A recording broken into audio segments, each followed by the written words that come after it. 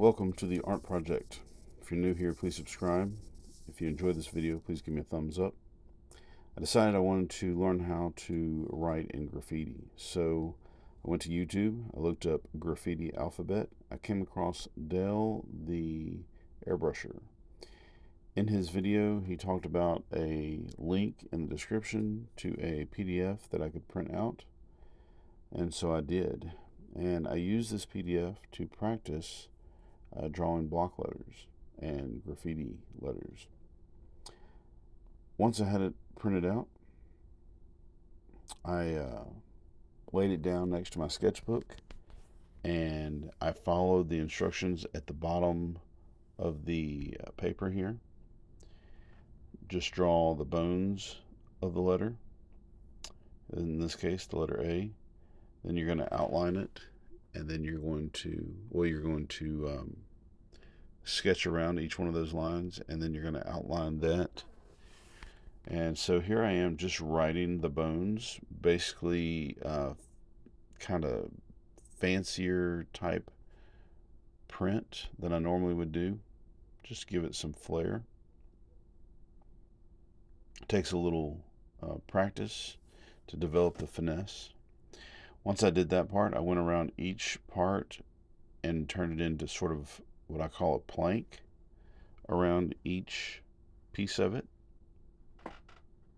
As you get better and know what you're doing, you don't have to go around each piece separately, but sometimes it's helpful.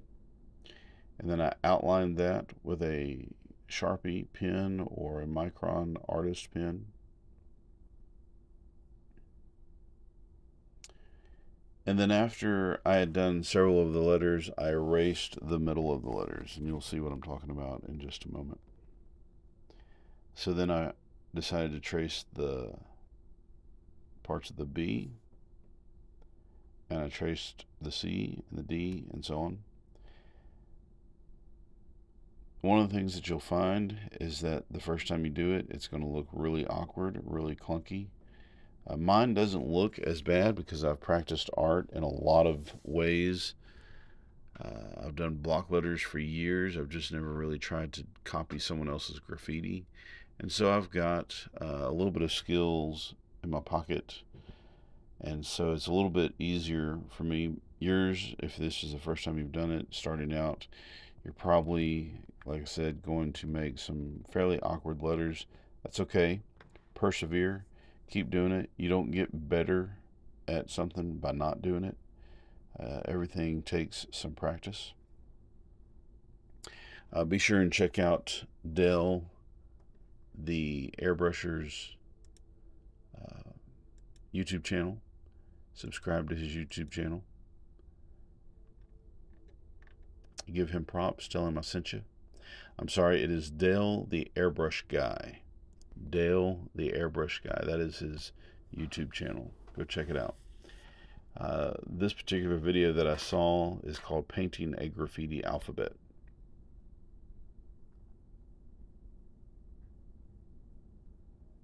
Some of the letters are really different than the way that I normally make letters when I'm writing, and so I had to try them a few times. I had to draw it once and then erase it and draw it again and erase it and draw it again.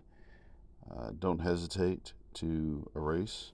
Don't hesitate to just carry on through with it and then try a different method on the next page.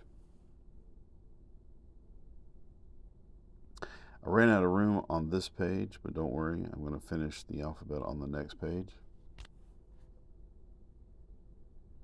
Once I got done with these two pages, I felt pretty confident in my ability, so I did the introduction to this video, the art project in graffiti, but I did that after I did what you're seeing here now.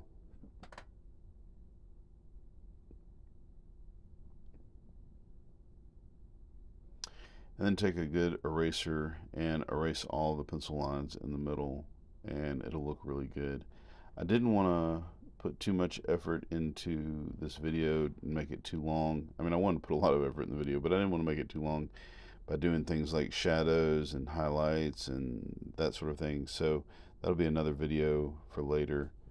For this one, I just wanted to do the basic graffiti outline, and you can make your letters in all sorts of ways. This is only, one of a million different styles in graffiti.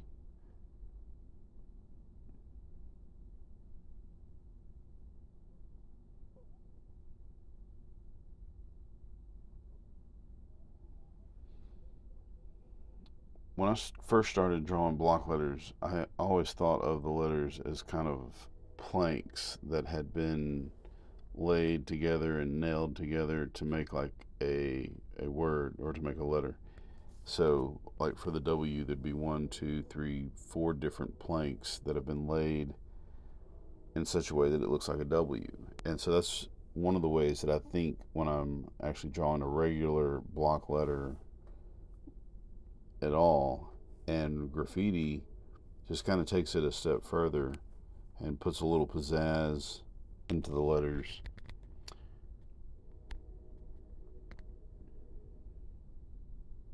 I even tried out the numbers, although I think the style of these numbers is a little bit different than the graffiti style of the letters.